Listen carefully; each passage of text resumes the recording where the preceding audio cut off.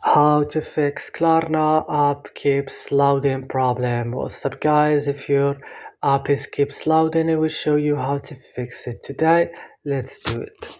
You need guys to open the settings of your phone first.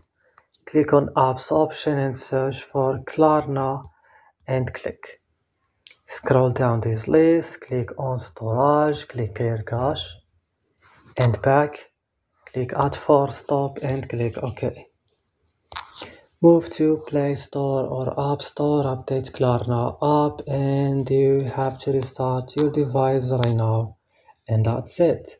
Don't forget to like and subscribe and bye.